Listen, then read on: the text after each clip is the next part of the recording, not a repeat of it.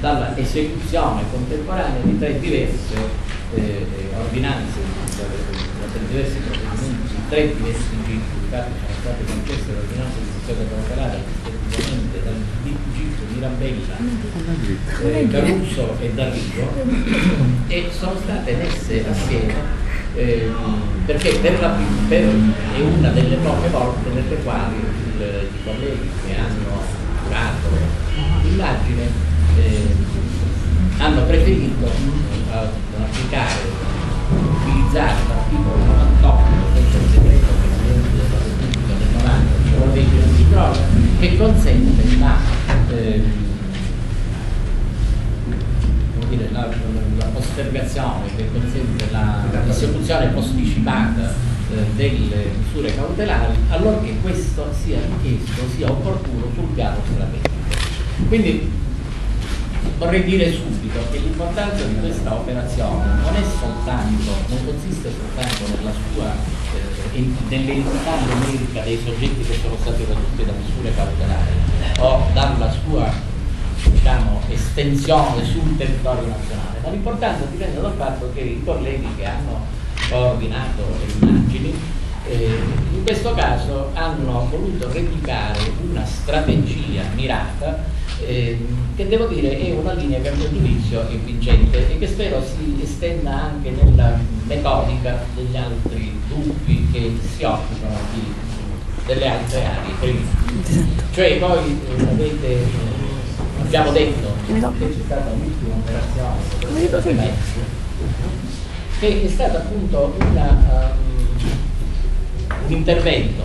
che noi abbiamo accelerato rispetto a quelli che sarebbero stati i tempi normali, perché essendosi verificata la decapitazione del gruppo Santa Paola abbiamo in un certo momento ritenuto opportuno non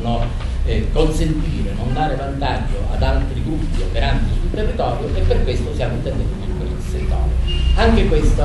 segue la stessa filosofia, cioè di interventi mirati, non interventi casuali, ma interventi mirati, nel senso che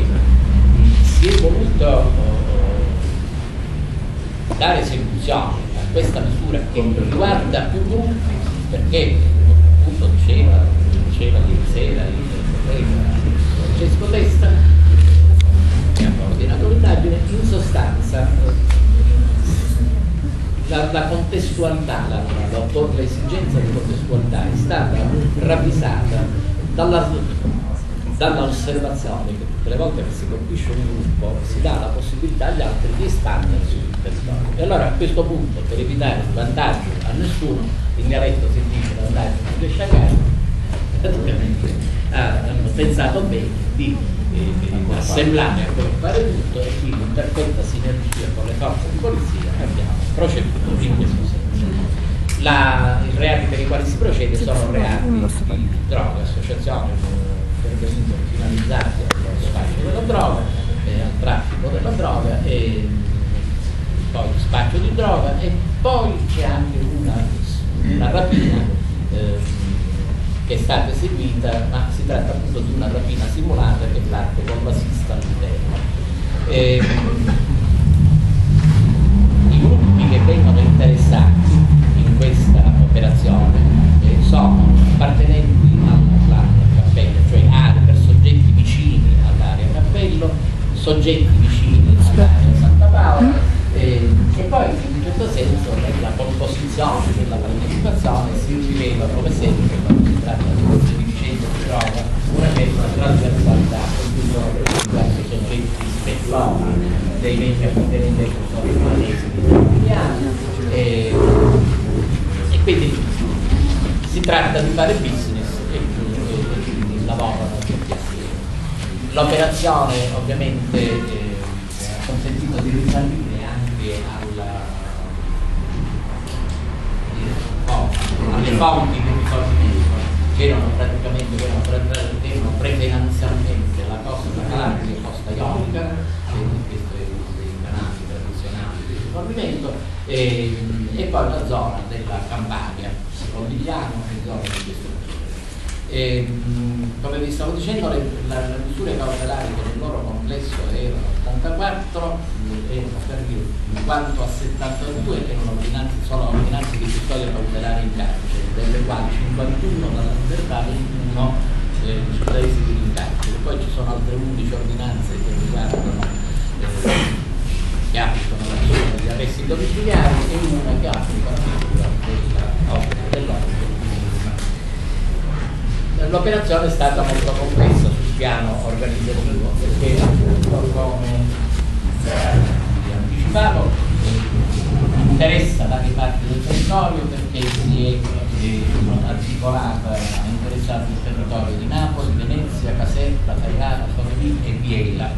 e conseguentemente poi per quanto attiene, quindi è stato particolarmente complessa nella sua logistica, e anche per la parte riguardante Catania, che per il numero consistente di misure da eseguire ha imposto l'impiego di circa 400 agenti, addirittura con la collaborazione del personale della Questura e della sezione di polizia giudiziaria della Procura della Repubblica. Quindi si è dato conto di tutte le riserve che c'erano disponibili sul piano delle risorse. A Catania quanti sono stati? A Catania provincia quanti sono stati gli arresti? Grosso modo. Questo numero ve lo dirà il dottor Sidney. Ecco, da segnalare specifiche, domande specifiche che verranno assegnati dagli altri relatori. C'è da dire che tra i soggetti arrestati ci sono 3, quelli in particolare spicco, che sono Napoli Alfio, il quale è cugino di Gimignano e quindi appunto frangia dei Crusotti milanesi, Palmieri Giuseppe, che è soprannominato Umappo e che appunto è il cognato di Salvatore Cappello, quindi soggetto di vertice, e Amato Alfio, che è praticamente area Santa Paola, perché il soggetto di spicco da Santa Paola perché cugino